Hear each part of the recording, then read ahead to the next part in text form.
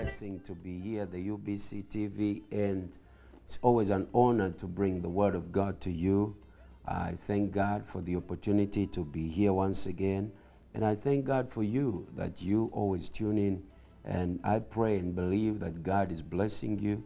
And even this morning, I pray that the Word of God will come in such power and anointing of the Holy Spirit. The Lord, you will change lives, you will heal, you will redeem, and that your name will be glorified.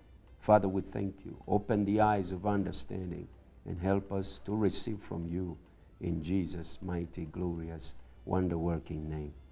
2 Timothy chapter 4. 2 Timothy chapter 4 is one of the last writings of the Apostle Paul recorded in the Scriptures. And the Apostle Paul is now an elderly man. He's advanced in age, and not only that, but he knows that his time has come. The Bible says that it's appointed for men to be born and to die once, and thereafter judgment. And death is an appointment that comes to all of us. It doesn't matter who we are, or what name, or status, or color, or creed, or background.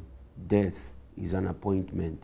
And the Apostle Paul knows that his appointment has now come, and he writes the rumblings of a dying man. Not a dying man without hope, but a dying man that has touched the word. A dying man that has touched the word. Paul, an anointed man of God. Paul, called on the road to Damascus. Paul, who spent 3 years in the desert, downloading and receiving from the Lord and confirming and affirming his call before he could step out after being looked by Barnabas. Paul, who preached and left the whole city and all the powers of darkness turned upside down, and he had to be carried through a basket between the wall to get to the next destination. Paul, who had been stoned and left for death, and only saved, it is believed, by this young man, Timothy, that is now writing to in his last days and last words of his life. Paul, who preached one time so long and so powerfully that a man fell from the window and died. And he walked down, raised him up again, and continued to preach. Paul, oh, it is this Paul who writes to us the mysteries of the Word of God. And he teaches us about the grace of God. He teaches us about gifts. He teaches us about the church, that we are one body, and we are a body but different parts, and each body supplying. We put the body together and keep it alive. It is Paul who teaches us about fruits. He tells us about gifts, and he differentiates gifts from fruits, and he tells us who we should really be. It is Paul who teaches us about love and places love high above all else. And he says it is love working in faith that sums up the whole law. It is Paul who turned and changed cities. He turned and changed churches with the word of his pen without even showing his face. He could write letters like he wrote and rectified issues in churches and put people in line. It is Paul who could write a letter to people he had never seen and give them instructions, and they followed them, and those instructions later became inspired word of God. This is the Paul that is now in his last days. And for such a man, when he is in his last days, the words he teaches, the words he speaks, their treasure is like the last residue in a glass. If you were taking any drink or juice or whatever you take, it's the last residue in the glass. It is the last residue in the cup that have the strongest ingredients. And now Paul is turning the cup upside down. He writes and says, "For I am already being poured out as a drink," verse 6, "as a drink offering, and the time of my departure is at hand." I'm already being poured out. My life is just releasing the last residues there can be as it were, I'm about to go and meet my Master and Lord that I've served faithfully for so many years, that I've lived after my rebellion against him and my encounter on the road to Damascus. And he says, and the time of my departure is at hand. I can feel the bell ringing and saying, it's next. It is next. The bell and the screen, the number on the screen and the number on my coupon, appointment coupon, they tally. And I know my time has come. And you know that all of us, our time will come. And when your time comes, remember there is your turn. So when it is your time, it's the time to do the things that you have to do in your last days. It is the time when you have to do the things that you have to do last. Because after your time has come, there is your turn. If you have ever waited in queue, maybe for an appointment for a doctor, your appointment might be at 10 a.m. That is your time of your appointment. And then you get to the doctor's office, the clinic or the hospital, wherever you go, and you have to fill in the forms and your details, and your files are being looked for. But it is your time. It's your appointment time. It is 10 a.m. and then your file will be looked up and the details will be taken, and then you'll be told to wait. And after you wait, and you will wait, and somebody, the nurse or the PA or whatever it is to the doctor will come and tell you, the doctor will see you in 15 minutes. By that time, it may be 10:15. And you wait along, and you probably take a tea or coffee or some water, and you look at the magazine, and you watch an episode or something, and preparing you for the appointment, and the doctor is looking through your records and is taking notes and consulting and looking at what your history has been and what is affecting you or what your checkup is bringing up. And then your turn will come. And when your turn comes, you see the doctor. So it may be your time, but your turn is coming. That's why this word is coming to you. It is your time. It is your season, but you have to wait for your turn. And that is very important. Some of us are in our times, are in our seasons, but we are so impatient to wait for our turn. And so we lose it. We blow it. But the Apostle Paul knows it is his time, and these are the words that he says. The opening verses are such verses. He is exhorting, he gives a charge to Timothy. He gives a charge to Timothy by the pen. By the pen. He writes, and he is probably using a secretary now. He can't write by himself. He's old, and he's old, and he has to dictate to somebody and says, I charge you, Timothy, preach the word. I charge you, Timothy, preach the word. These are the words that he passes to Timothy, and he says, preach the word. Preach in season, preach out of season.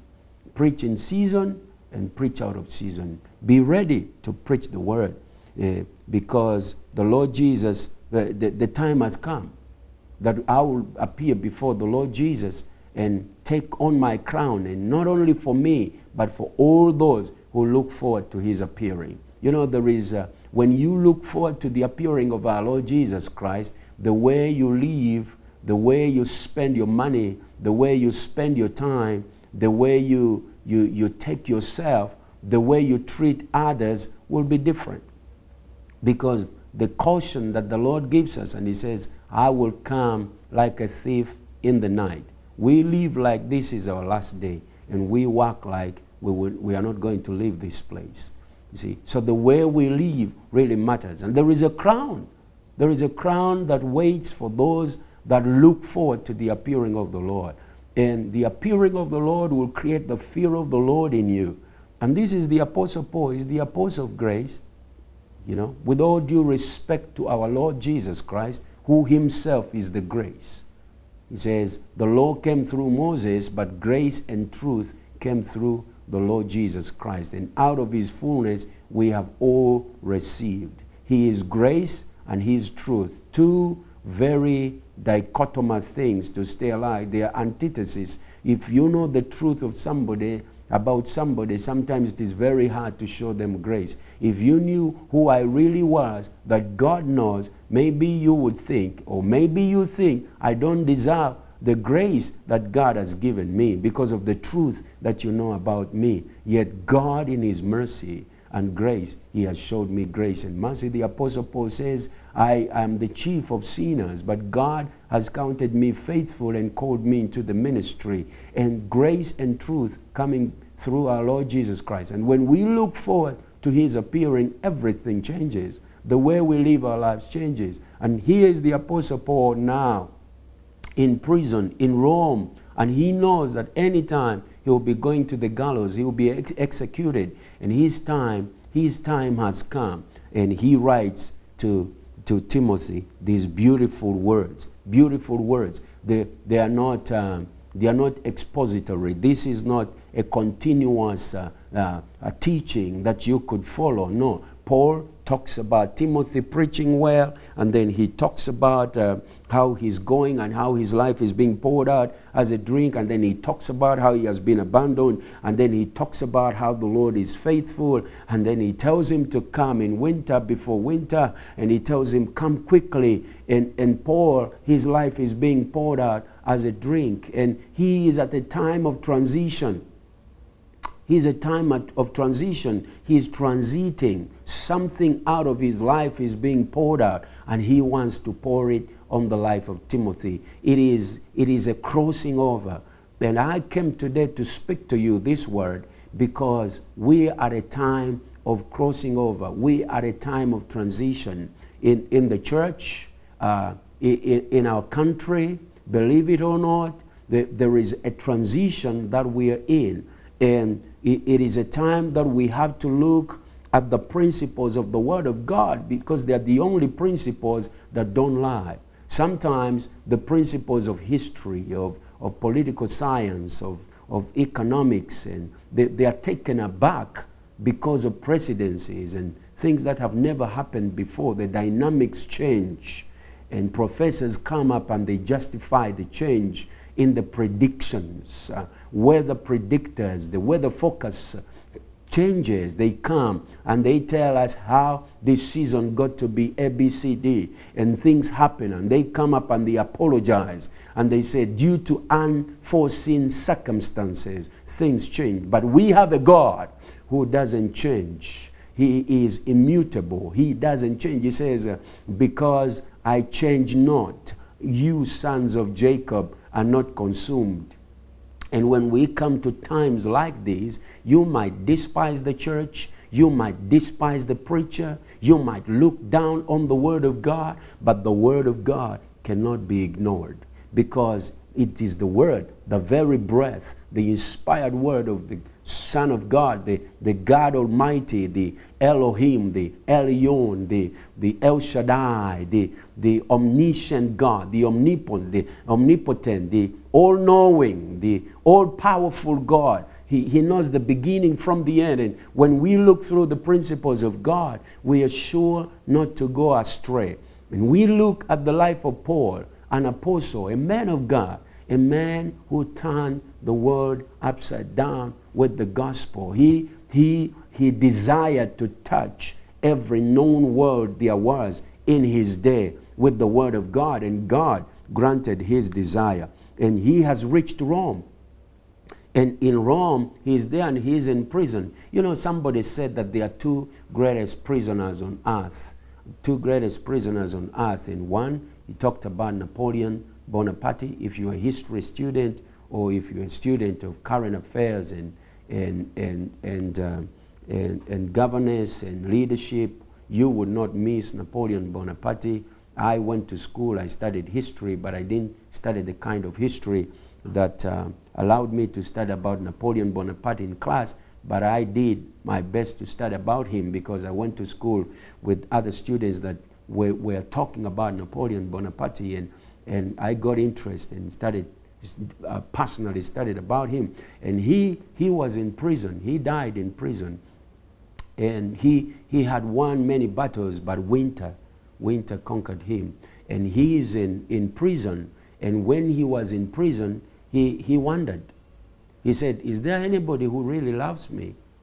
Is there anybody who really loves me? He had spent his life conquering, shedding blood, so that his legacy and his life and his empire could be established.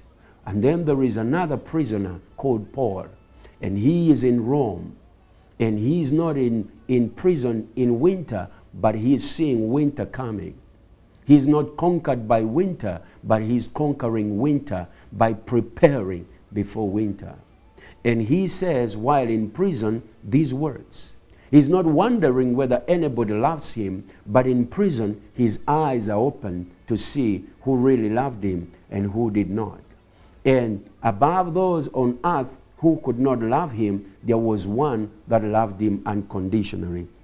And he says that when on my first time of trial, everyone abandoned me, but the Lord was with me.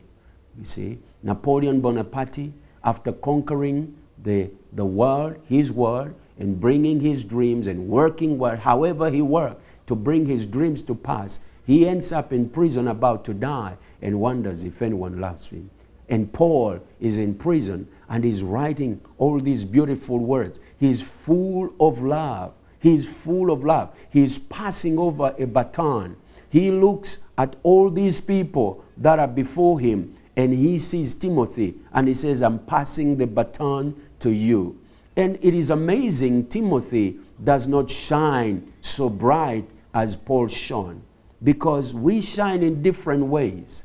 You see, many times we think that if I catch the baton of Timothy, of Paul, then as Timothy, I'm supposed to write double the books that Paul wrote. I'm supposed to do triple the miracles that Paul did. I'm supposed to travel 5 times the way Paul traveled. But it doesn't happen with Timothy. He receives the baton, and we hear less about him, but through this portion of Scripture, we know that he has the mantle of Paul. And that's a lesson to us. We are going to shine differently. The Lord, in his grace and in his mercy, will allow us to shine differently. You may be in office today and shine differently. The next CEO will shine differently. You may be the minister of that ministry today and you shine that bright. But the next person that comes after you that is supposed to take that ministry, that is presupposedly taking a mantle from you and going on a different level, because we grow from glory to glory and from power to power. And that's how ministry grows. You may perform so many miracles, your successor may perform less, but it doesn't mean they are less anointed. It doesn't mean they are doing less. No, God in his mercy and grace decides that that person will shine a different way. And these are principles that we need to teach ourselves and teach our churches and teach this nation. It's very important, because we live in a business of comparison. If this has been good, then the person that is coming, if this one looked good, the other one must look better. If this one spoke good English, the one that takes over must speak better English. If this one was trained at Makerere, the one who takes over must be trained at Harvard. It doesn't work that way. And the Bible shows us that.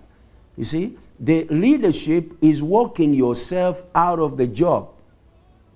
Good leadership is when a leader walks himself out of the job by training a successor to take over from him. Some people's light can flow into one person. Some other people's lives flows into a handful. I'll give you an example. The life of Elijah was poured into the life of Elisha.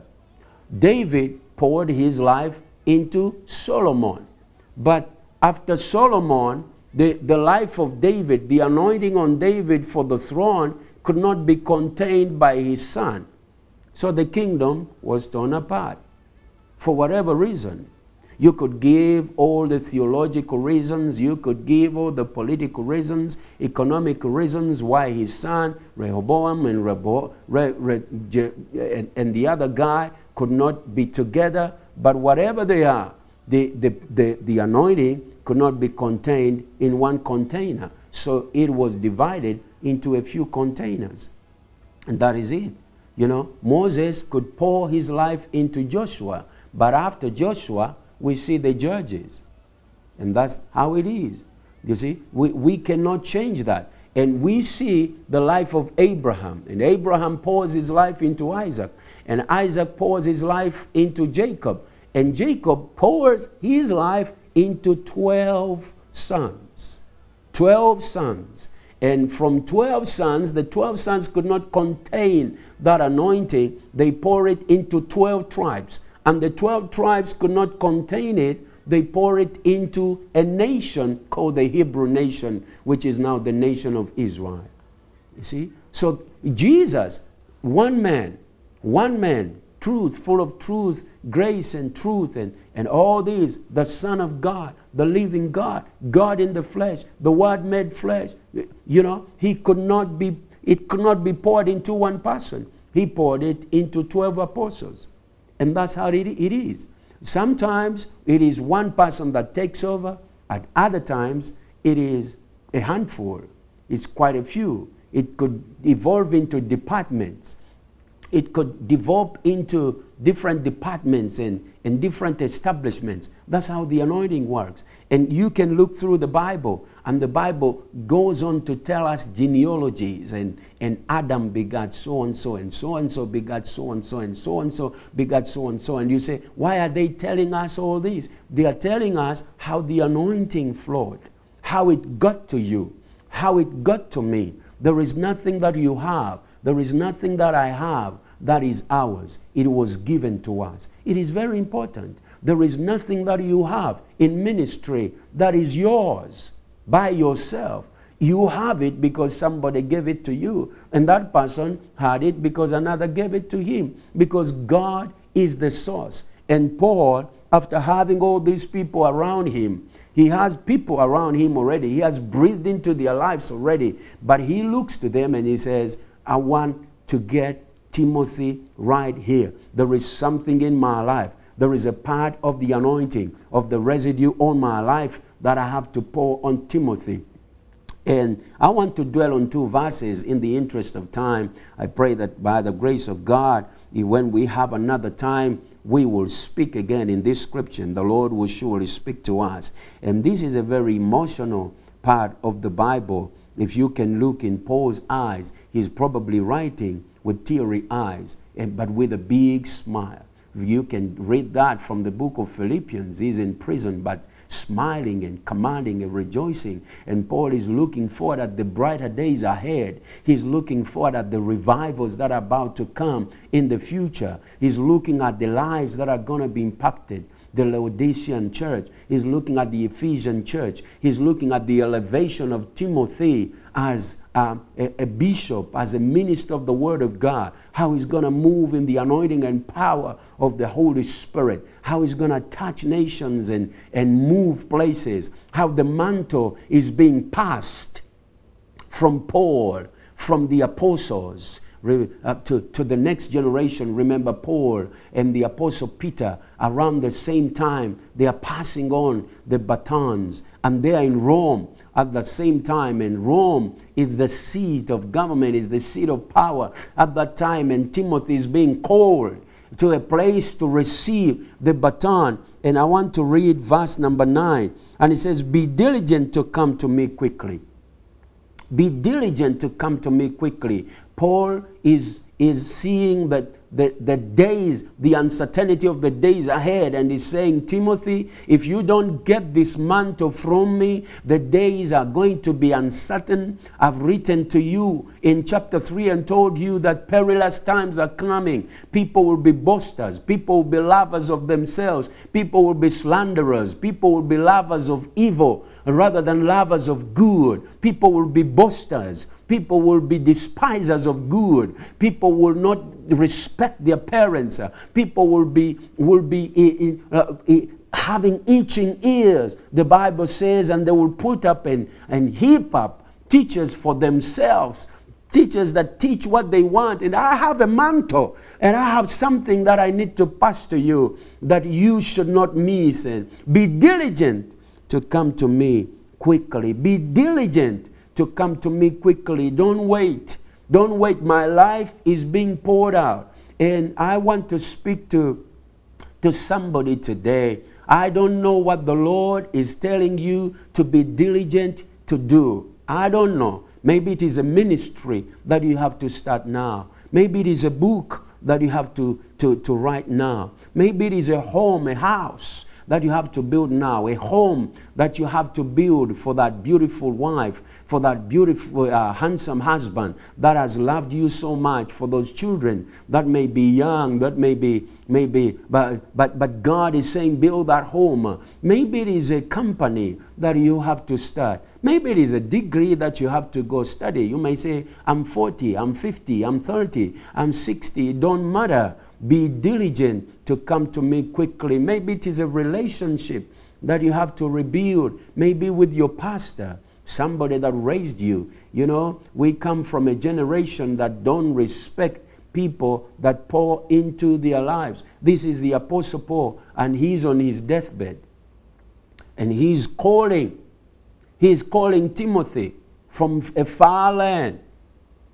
Probably Timothy is in Laodicea, and he's calling him and saying, come. He's going to have to take a ship. He's probably going to have to change a few taxis. Maybe he's going to take a flight if it is our day.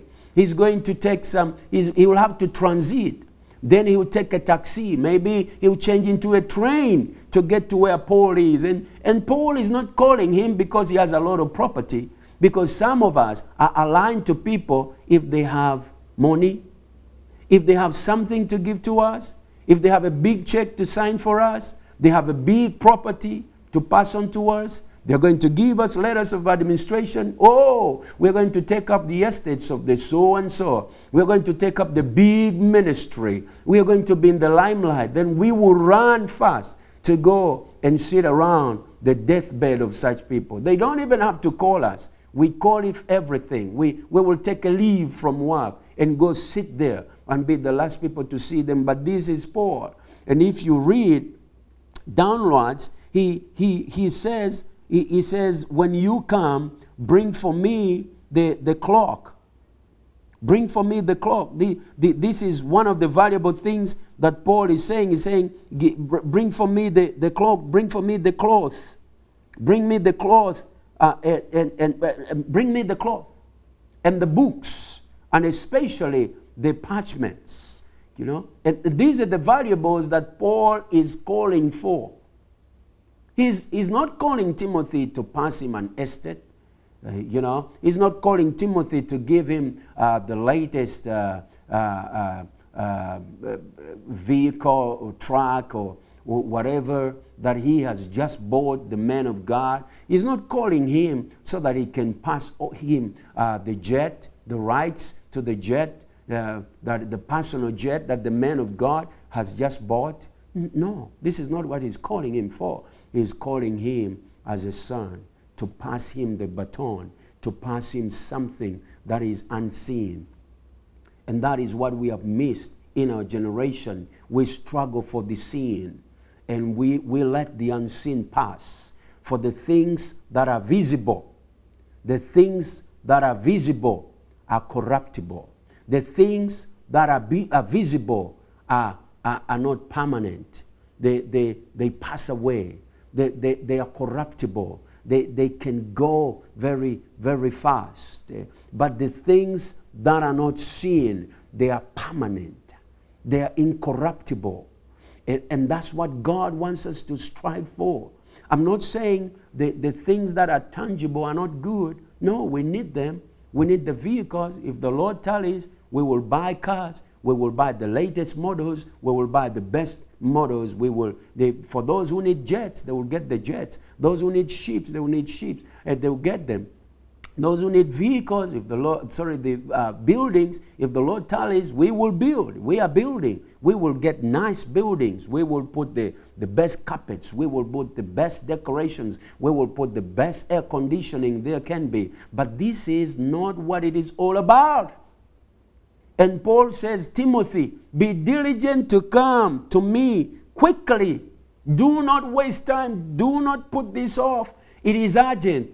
come to me quickly. I need to pass you this thing. I'm already like a drink being poured out, and there is something on my life that I need to pass on. And this word I'm speaking to you, our elders. I'm praying that God will raise up a generation of elders that are willing to pour into the young people. That what is on your life, you will not go to the grave with it. The prophet Elijah poured into the life of Elisha. But Elisha had to be there. He told him that, what do you want? He said, I want a double portion of what is on your life. He said, you will have it if you see me being taken. If you are here when I'm being taken, you will have it. And he had to walk. He went through Bethel. You know Bethel, the house of God? He went through the house of God, the place where God descended and ascended, where angels ascended and descended on Jacob. And he passed that place. And he went through Jericho, the place of the fast victory. He took him through places of war, the place of fast victory, the place where the children of Israel stepped into the promised land, but they were held up by a war. Their feet were in the promised land, but they could not see the promised land. Their eyes were still veiled. The Bible says that Jericho was shut up. It had huge walls, and the gates were sealed by reason of the children of Israel. In Joshua chapter number 6, you could step into your promised land, but when your eyes are walled, stepping into there but not eating what you're supposed to eat, but God in his mercy is changing that for you in the name of Jesus. And then he told him, stay here, and he couldn't stay, and he moved on, and he came to Jordan. And what is Jordan? Jordan was a replica of the miraculous power of God. God had parted the Red Sea, and the children of Israel had crossed. And now Elijah brings Elisha to Jordan, and he is putting a memory into his mind. And what is the memory? The memories of Mount Carmel. He says, the God of fire, the God who answers by fire, the God of consuming fire, my God is your God. The God of Moses was the God of Joshua. He said, as I was with Moses, my servant, so shall I be with you. And Joshua writes at the end of his life and says, there is not a single word of all the things that God promised us that fell to the ground. He fulfilled all. And they come to Jordan, and he strikes the water with the mantle, and the water parts, and they cross the Jordan, and the chariots of fire, they come and pick up Elijah, and he's taken. And Elijah does not throw two mantles. He threw one mantle, but Elisha got a double portion. But the sad thing is that Gehazi, because he loved the things of this world, after Elisha had healed Naaman, the general from Assyria, he followed him quietly, and he begged, and he asked, and he lied, and he took the gold and the silver, and that was it. And he was struck by the leprosy of Naaman, and he couldn't take on the mantle, and Elisha went to the grave.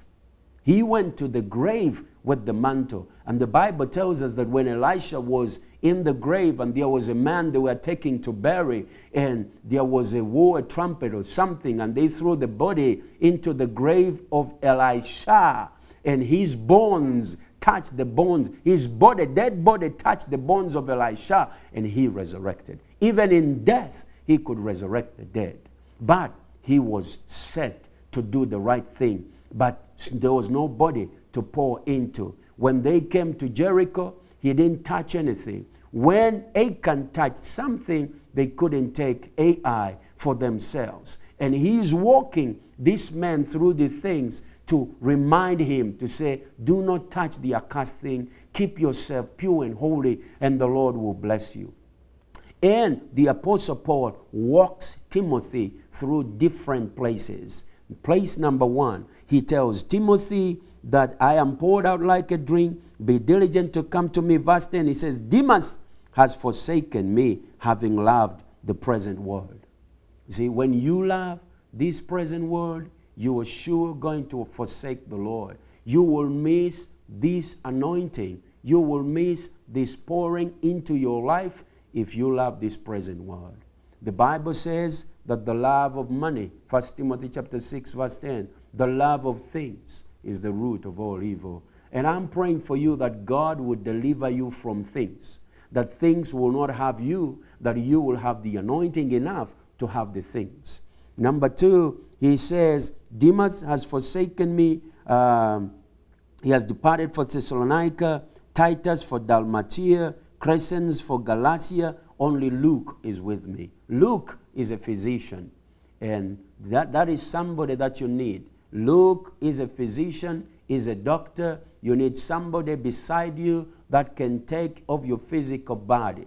Because as you grow old, your life is going to slow down. You either need a physician, trained physician, or you need to train somebody that knows you well. It doesn't matter who you are, parent, boss at work, businessman, minister of the word. You need a Luke around, a trained person, a physician, a trained person, a skilled person around you. Tychicus is with me, but I sent to Ephesus. Bring the cloak, verse 12, that I left at Carpus. You can imagine that kind of cloak. What is that cloak that Paul is crying out for? It's a cloak that bears all the testimonies, the cryings of Paul, the cloak that has seen his tears, the cloak that has seen his victories, the cloak that has had his songs, the cloak that bears his blood, the cloak that has seen the cold and the warmth. And he says, bring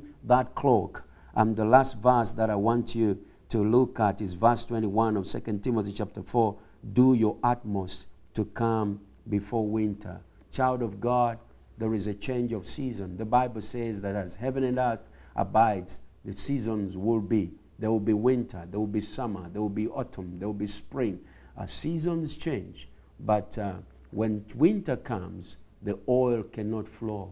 When winter comes, the oil will freeze. The water freezes. Whatever could have flown onto your life, into the lives of others, could not flow. Winter is coming. Maybe you are a non-Christian, and I want to tell you, there is winter coming. The seasons are changing. There is a time that is coming when you cannot travel, Timothy, when the sea cannot accommodate the ship to get to me. I have something for you. Maybe this is the Lord's voice coming to you, whoever you are. And he's saying winter is coming when you cannot sit on the ship. The winds, the waters, the turmoil on the sea cannot allow you to come by winter. Come now. The Lord is speaking to you. Come to him now. Winter is coming when you can't travel. Today is the day of salvation. Today, if you call on the Lord, he will answer you. Today is the day for you to start that ministry, to start that church, to finish that project, to write that book, to endorse that person, to give out that job, to promote that person. Don't wait for tomorrow. The Bible never talks of tomorrow because of the uncertainty of life. We don't know what tomorrow brings, but today is a gift that God has given us. Don't put off coming to the Lord. Don't put off going to visit your parents. Don't put off repairing that relationship. Don't put off serving the Lord. Don't put off sowing that seed, for you don't know what tomorrow will bring. Paul is saying, my life is being poured out as a drink. And don't wait. Don't procrastinate. Don't put this thing off, Timothy. Leave everything that you have to leave and come to me. And I want to encourage you to get up, to step up, and do what you are supposed to do. Now is the time. I want to pray for you. And the voice of the Lord to you also says, now is the time for your promotion. I'm not waiting for winter. I want to promote you now. I want to heal you now. I want to bless you now. I want to change your life now. I want you to come back home now. And I want to pray with you. Father, in the name of Jesus, your word has come forth. And your exhortation to us, your charge to us, come before winter. And we come to you. I bring the sick, I pray you heal them. Those in need, provide for them. Those that are disturbed, bring your peace. Those that are receiving you, heal them, save them, forgive their sins, and write their names in the book of life. Lord, those that are in a corner, being pushed to the wall, send help from heaven. And let your oil flow. We thank you, Lord. We give you praise. In Jesus' name, amen. God richly bless you. Thank you for always tuning in. And I want to encourage you to be diligent to come to the Lord quickly. Be diligent to do what you're supposed to do quickly, for the night is fast spent. The day is fast spent, and the night cometh when no man walks. Our salvation is closer than when we first believed. The Lord is coming back soon. God bless you. Have a wonderful Sunday. Come and visit us. Give us a call. Communicate with us. Tell us about what the Lord is doing, and show us that the Lord is ministering to you, and we shall be encouraged. Be comforted, be blessed, and let the peace of God be with you. Shalom.